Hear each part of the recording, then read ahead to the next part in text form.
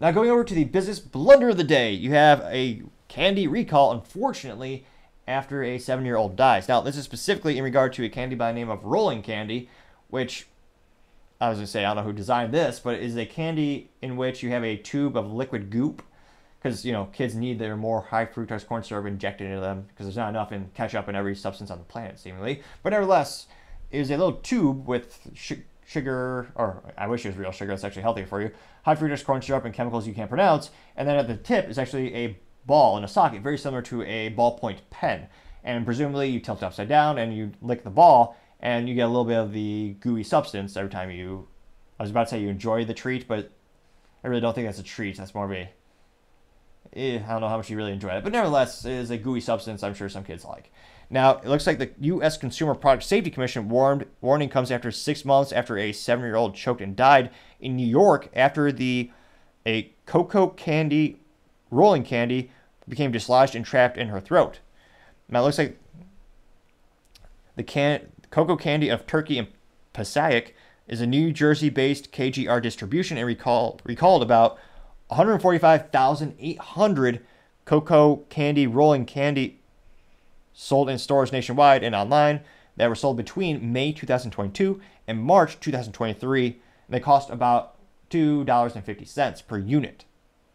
Although that's a little bit generous because, of course, the government, it's going to cost a little bit more than that, probably about 10% because of sales tax. But nevertheless, the price you see on the sticker next to the candy was about $2.50.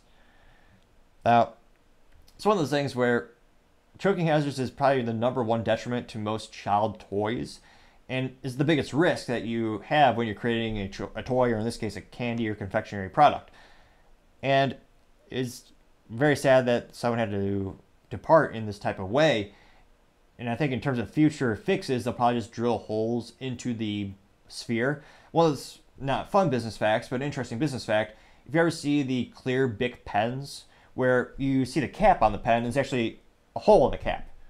Well, there's no really function for writing that hole needs to be there. That hole is intentionally designed to be a part of the product because if the cap of the pen comes off and becomes dislodged in someone's throat or lodged in someone's throat, they can still breathe because of that small hole while they're waiting for medical services to remove that from their throat. So in that case, they created a safety feature for that product. In this case, very similarly, I suspect they'll actually have some type of holes drilled into the sphere. So even if it does become stuck, it would allow air to pass through that passage, albeit not a lot. But that may be one way you can mitigate that type of risk if you do not redesign the whole product altogether. Perhaps the future product just being a tube of goop that you squeeze drops out of, which I swear there was a brand that did that when I was a child, but for the life of me I cannot remember at this very moment.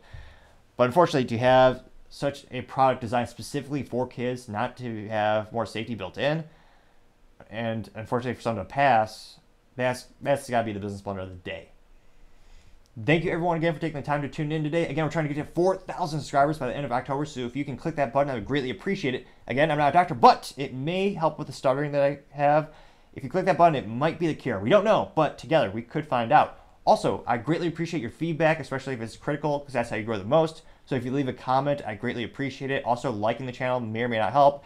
I have no idea how the algorithm works. It seems to change like the weather, but liking the videos is a good indicator that I'm doing a good job, or downvoting if I need to change some of the things accordingly. Also, lastly, don't forget to take the time to tell your family, tell your friends, tell your coworkers, heck, tell your enemies, tell anyone and everyone. Just stay safe, fight the good fight.